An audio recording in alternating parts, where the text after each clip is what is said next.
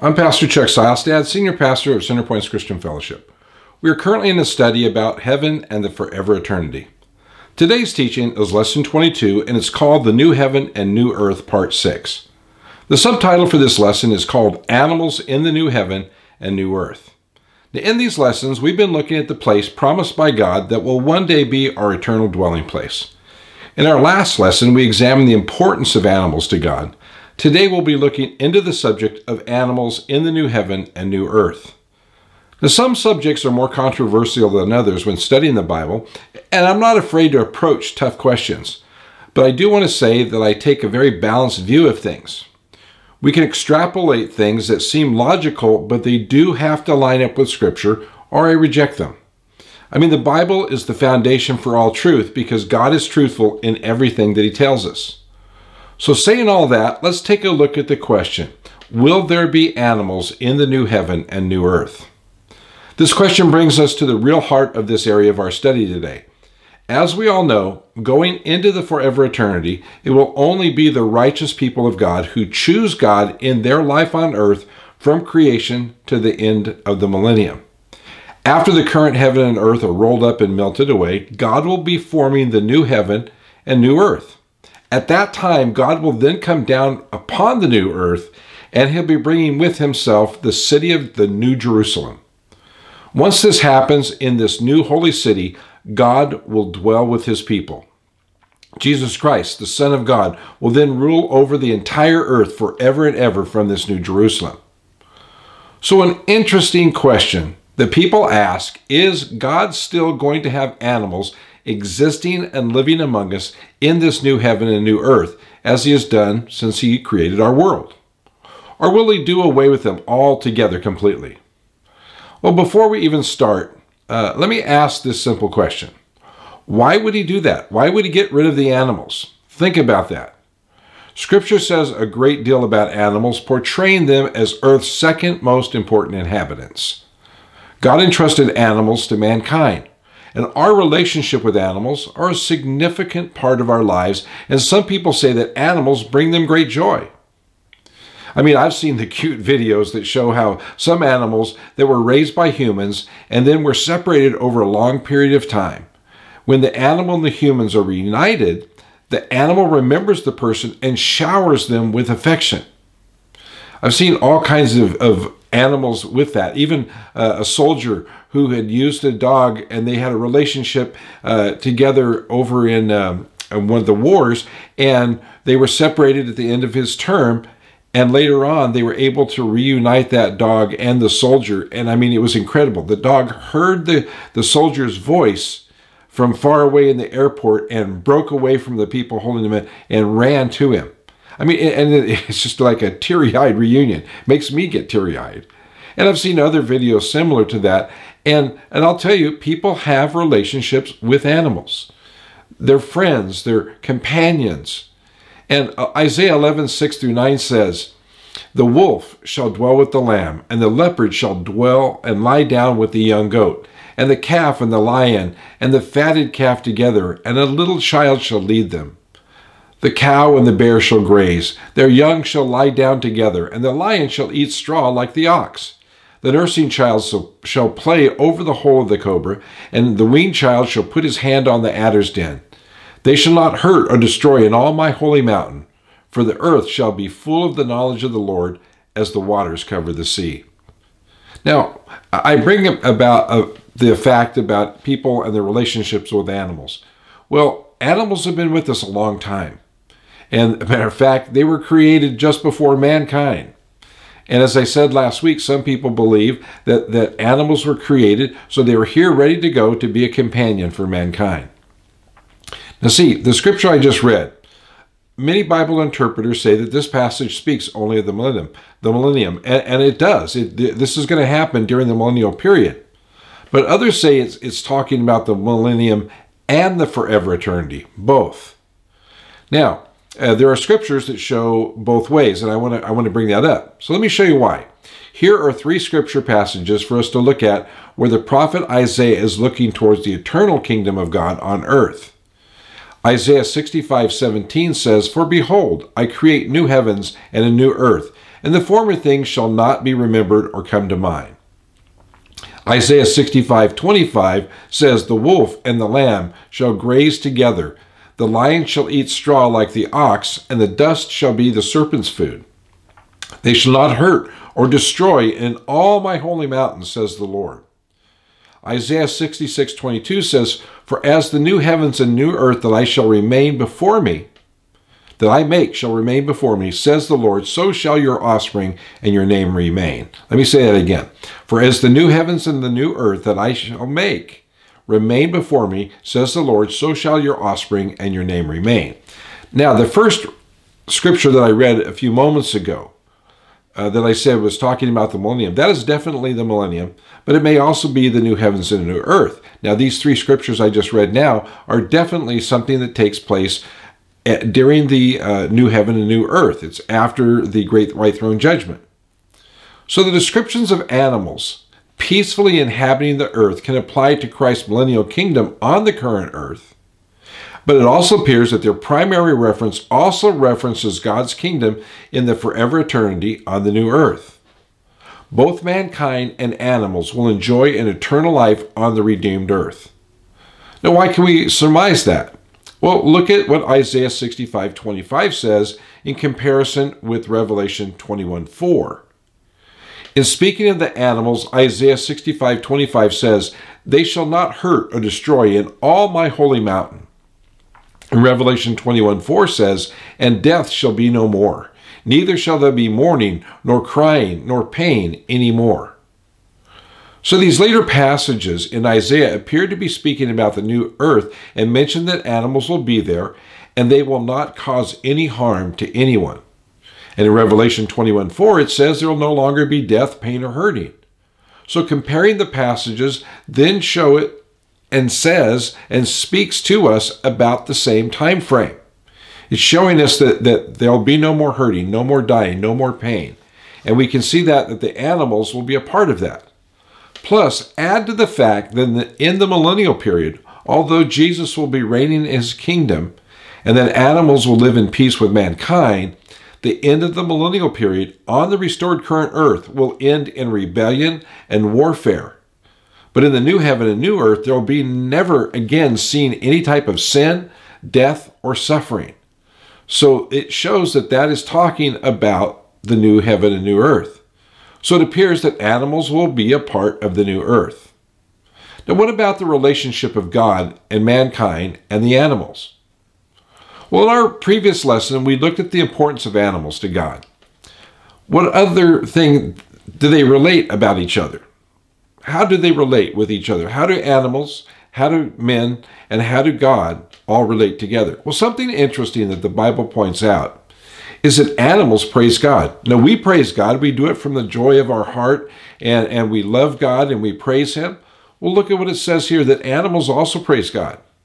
And it doesn't say how they do it, but it does say that they do it.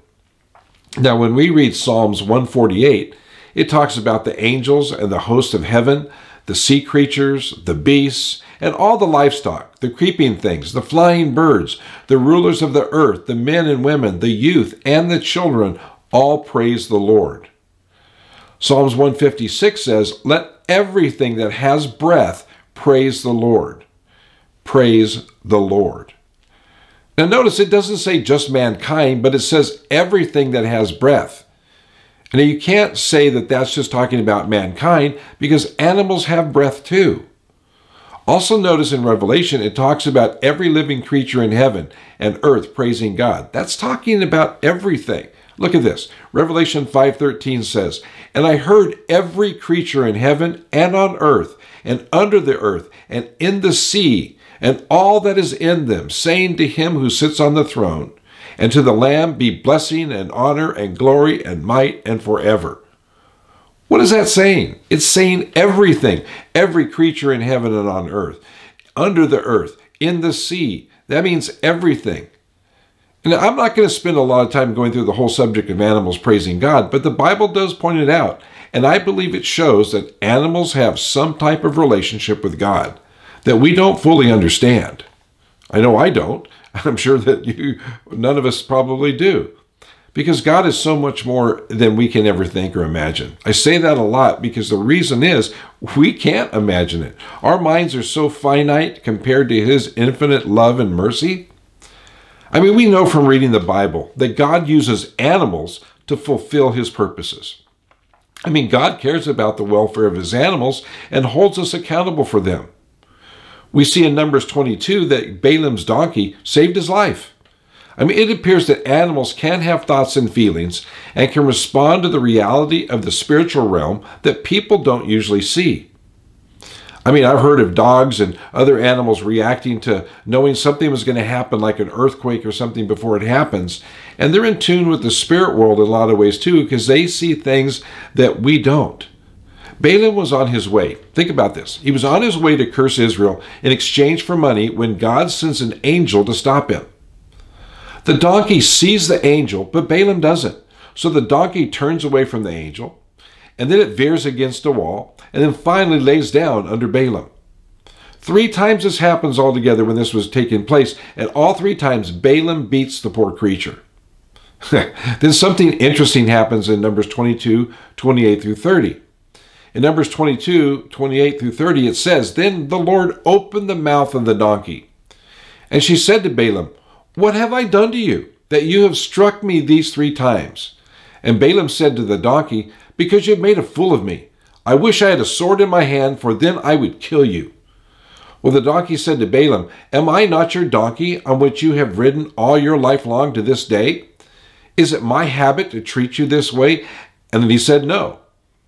Then God opens Balaam's eyes and he sees the angel. And the angel standing there with the sword. And the angel tells Balaam that if his donkey did something for him, why did he beat the animal? I mean, he says that this donkey saved his life. Because if the donkey had not stopped, the angel would have killed Balaam and not the donkey. He would have spared the donkey.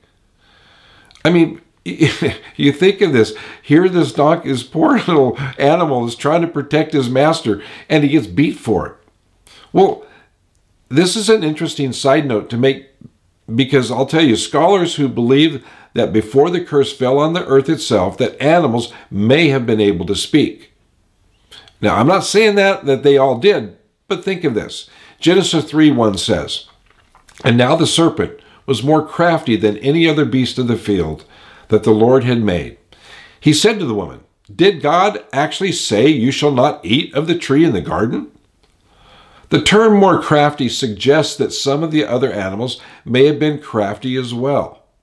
We don't know that, but it's a suggestion by some scholars. Animals were probably much smarter than we imagine, and the intelligent animals that are around us today are, they're but a remnant of what they once were.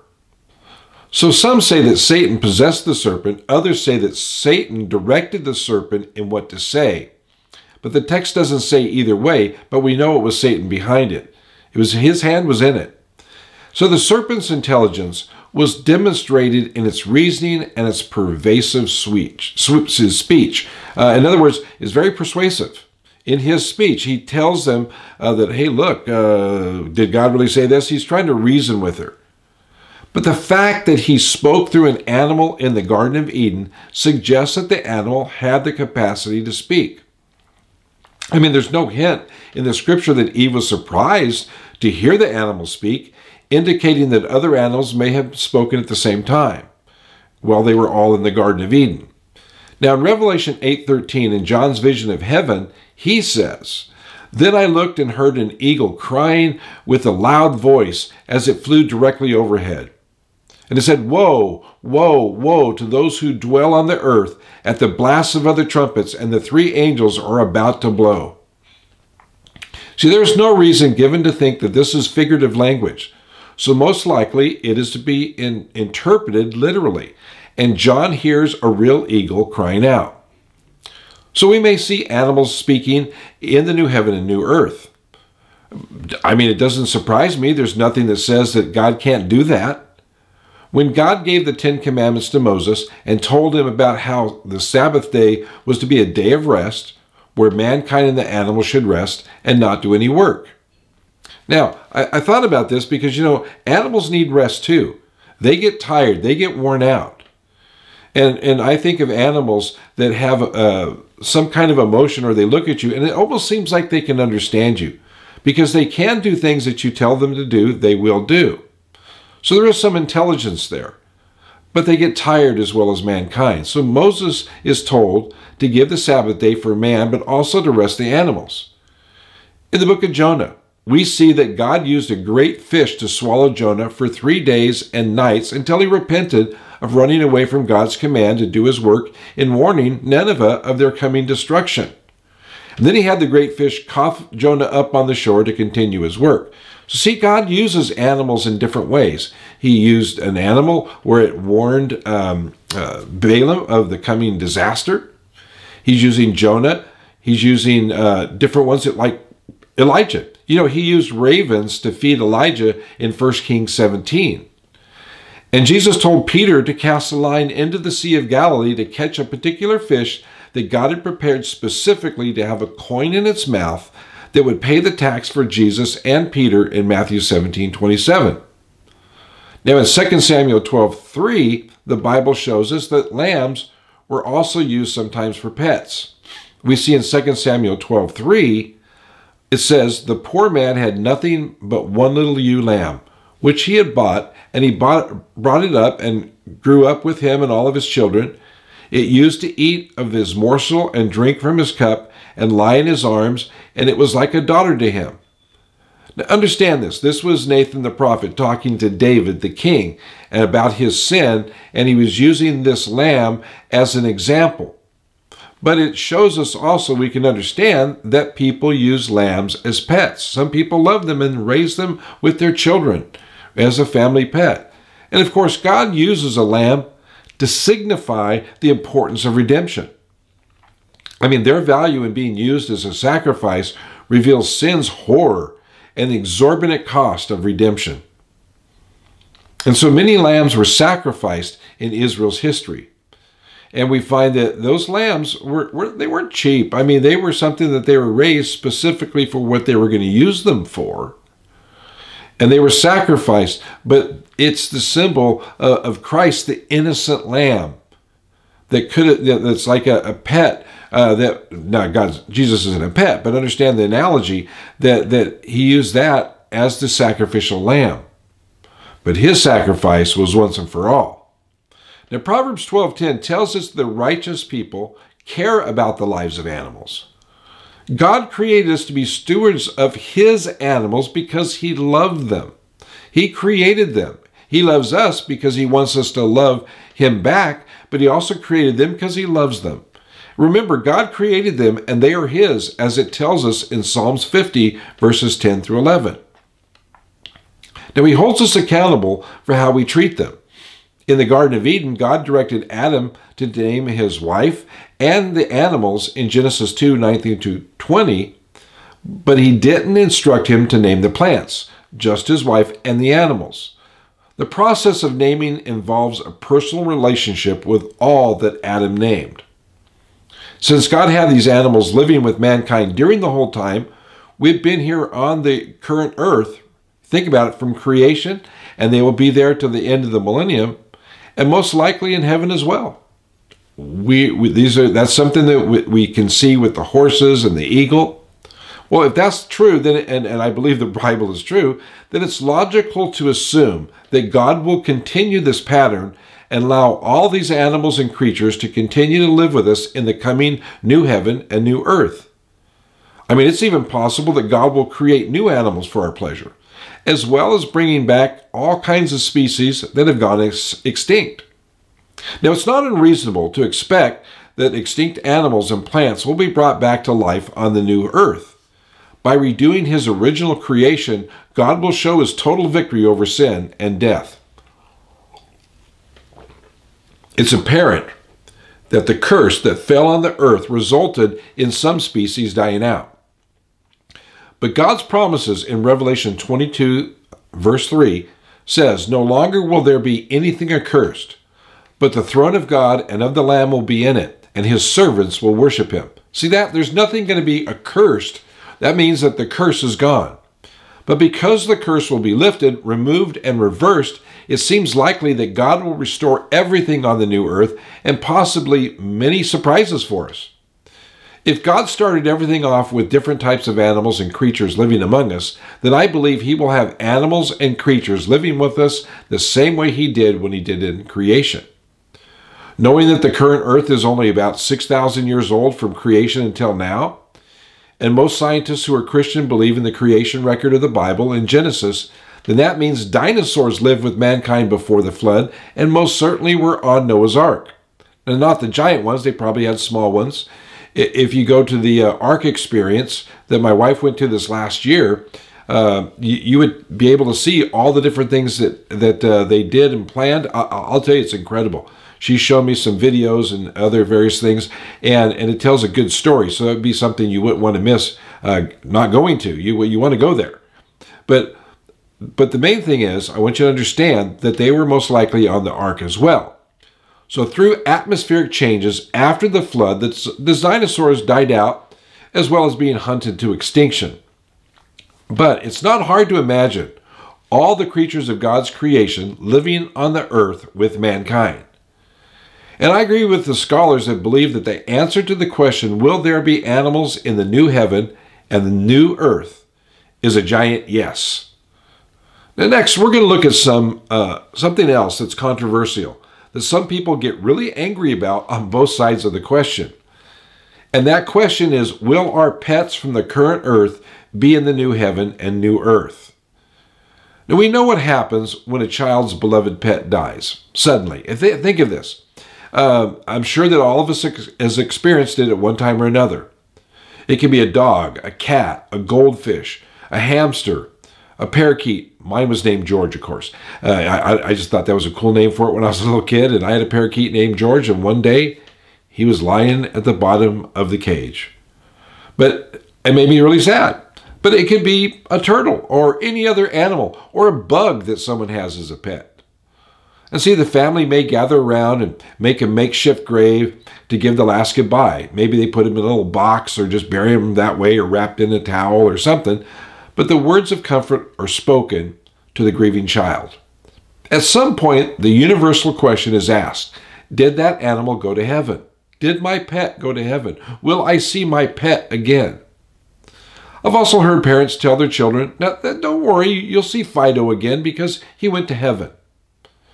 Well, adults often grieve for their pets as well, and they ask the same type of question, will I see my pet in heaven? And yes, it's okay to grieve over a pet that you've lost. I know I have myself. It's because you love them, and you feel sad that you don't see them anymore. I mean, it sounds like an easy question to answer, but it's tougher than we think. Because is this biblically accurate? Will they be in heaven? Do animals go to heaven? As I mentioned, there are many theologians and other scholars who've looked at this subject.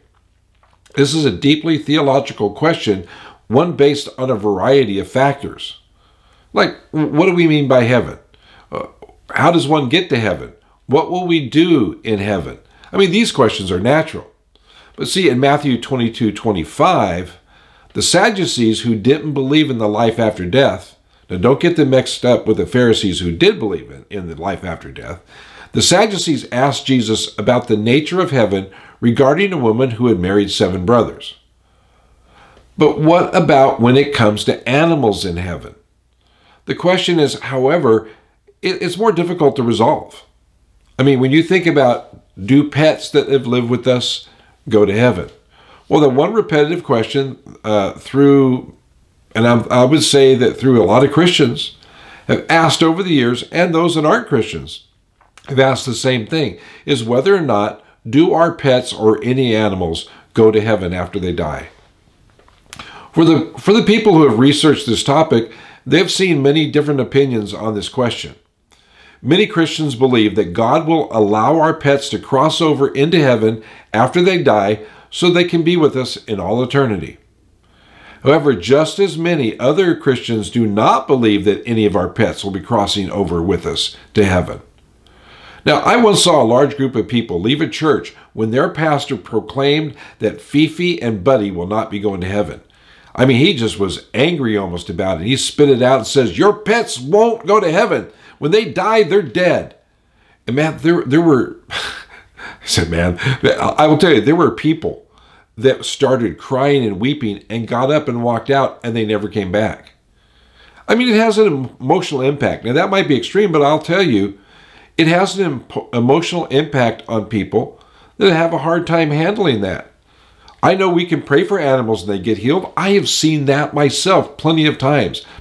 I was once with a group of pastors in a meeting, and this person came to the window of the office and said, "Can you pray for my dog? I'm taking him to the vet, and they're going to take him down because he has cancer and he's dying."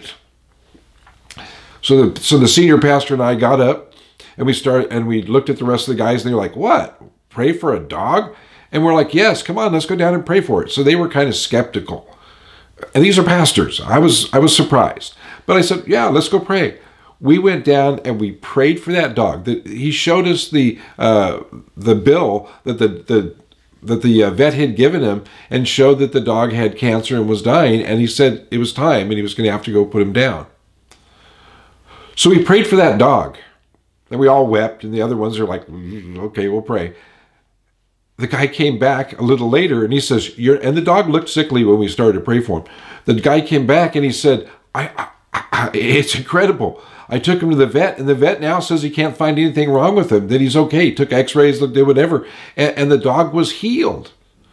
So if God cares about healing animals, even though they're just a pet, what is God going to do about that in the future? Well, let's look some more. So what does the Bible have to say on this issue? Well, the Bible says we only know in part while we're living down here on earth. That means that we don't know everything. And of course we don't. And it may be one of those questions that we'll have to wait until we get to heaven to see what the correct answer is. But the best that we can do here on earth is to examine the scripture verses together on this topic, and then make our own speculative guess as best as we can, and then we will see who is right on this issue once we all enter into heaven. Now, the Bible does not give any explicit teaching on whether pets or animals have souls, or whether pets or animals will be in heaven. However, we can use general biblical principles to develop some clarity on this subject. Now, if they did have a soul, it would not be like us, and I'll say that again in a moment. But what I do want you to understand is the primary difference between human beings and animals is that humanity is made in the image and the likeness of God, while animals are not. You can see that in Genesis 1:26 through 27. Now, being made in the image and likeness of God means that human beings are like God in some ways because He made us that way. He made us in His likeness. And He's imparted some of His types of attributes in us. And I want you to understand that humans are capable of spirituality. They have a mind, emotion, and will, and their being continues after death. The question asked by many people is, did Christ die for animals? Well, most assuredly not. Not in the way that He died for mankind. People are made in God's images, in His image. Animals are not. Let me say that again. People are made in God's image. Animals are not. People sinned. Animals didn't. Because animals didn't sin, they don't need a redeemer in the same way that all of us human beings do. And in another sense, Christ died for animals indirectly because His death for humanity purchased redemption for what was brought down by humanity's sin, including animals. They suffered because of humanity. I'm not saying that he died for them to purchase their redemption, but because we are redeemed and earth will once again be redeemed and remade, the animals are probably a part of that. I mean, Romans 8 is explicit on this point. It says in Romans 8:21 through 23, that creation itself will be set free from its bondage to corruption and obtain the freedom of glory of the children of God. For we know that the whole creation has been groaning together in the pains of childbirth until now. And not only creation, but we ourselves who have the first fruits of the Spirit groan inwardly as we wait eagerly for adoption as sons and the redemption of our bodies. See, this is a clear statement that our resurrection, the redemption of our bodies, will bring deliverance not only to us, but also to the rest of creation, which has been groaning in its suffering. This seems to indicate that on the new earth, after mankind's resurrection, animals who once suffered on this current earth could possibly join God's children in glorious freedom from death and decay. Psalms 104 says that the earth is full of God's creatures and names several of them on the land and the sea. It says, "When you hide your face, they are dismayed. When you take away their breath, they die and return to their dust. When you send forth your spirit, they are created, and you renew the face of the ground." Now, who are they in this passage?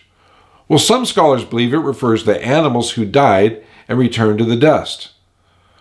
What does God mean that he sends his spirit and creates them? It appears that he's possibly talking about recreating animals after they've died. Like humans, animals were formed from the ground. Genesis 2:19 says, "Now the Lord God had formed out of the ground all the beasts of the field and all the birds of the air." Genesis 2:19. It says that there. Genesis 2:7 tells us that when God breathed a spirit into Adam's body that was made from the earth, Adam became nephesh, a living being or soul. Remarkably, the same Hebrew word nephesh is used for animals for people. So it's interchangeable there. Now, it doesn't mean we're the same as them, because God points us out that we are different. We are specifically told that not only people, but animals have the breath of life in them. You can see that in Genesis 1:30, Genesis 2:7, Genesis 6:17, and Genesis 7:15 and verse 22. God handmade animals, linking them both to earth and humanity.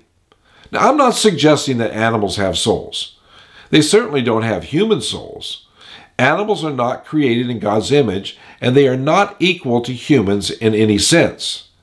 Humans continue to exist after death, but that may not be the case for animals. But we do know the stories of pets who have risked their lives and died for their owners because the animal's instinct for love and loyalty outweigh their instinct for self-preservation. It's notable for a person to lay down his life for others, so animals who do the same must be noble too. We have seen the emotions of hurt and affection, and it seems a sense of humor in some pets. I mean, there are no specific verses answering this question of pets coming back to new heaven and new earth directly. Now, I'm laughing about the humor because I've seen dogs and cats go, they move their head around like, what?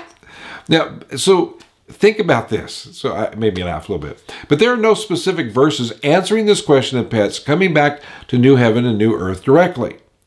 But if we take that pattern that we've seen from God the Father, and he's allowing all kinds of different animals and creatures to continue to live among us, as we see it from now through right up to the almost to the white throne judgment at the end of the millennium, and if we go from one different era to another, will he now go one more extra step for many of us who are close to our pets? And think about that. I want to point that out specifically. Have you ever had a pet that you were close to? My daughter, Amanda, she got a little cat that we called her Mink, M-I-N-K. And I loved that cat. We had this love-hate relationship sometimes. She was quite the character, but I loved that cat. And after 16 years, and she walked away one day and never to be seen again. And I've read where they say that cats will do that. And some people don't like cats, but this cat was special, and to us anyway. And for years, I would like put my foot in front of the door when I walked in the door, you know, stopping the cat from jumping up on me when I first came through the door. And then I realized, of course, the cat wasn't there anymore. But I love that cat. So who's to say that God, in all his power and all his might, could resurrect those pets for us so they'll be able to live with us in heaven and then eventually in the new heaven and new earth for all of eternity? I'm serious. Think of that. Who's to say that that's not going to happen? I've had people just so upset that there's no way that they can be there because they don't have a soul and they can't be there at all. Who's to say that God won't recreate them?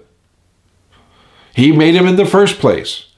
Remember, God is God, and God can do whatever he wants to do. That's what I want you to really understand. It's not just the thing of pets.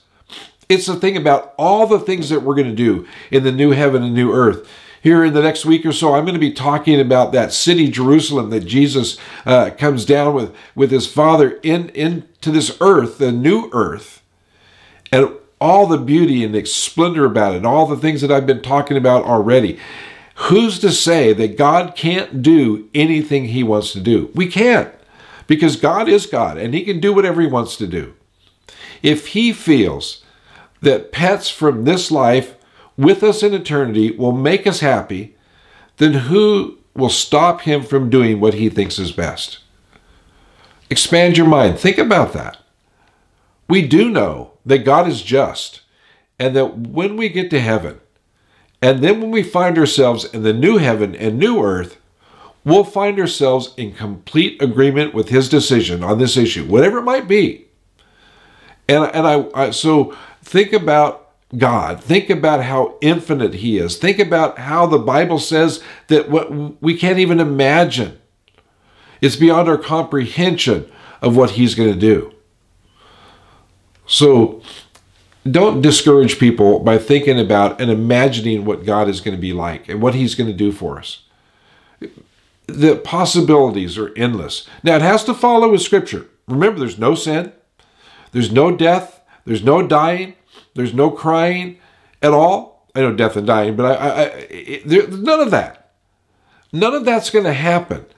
So what is it for us to imagine that God is going to do something wonderful for us when we get into the new eternity? It's going to be incredible, because remember, it's forever. Now, I'm going to close at this point, but I want us to start thinking about what Scripture does tell us about the new heaven and new earth. I'm going to take us even deeper into what the Word of God says about our future home.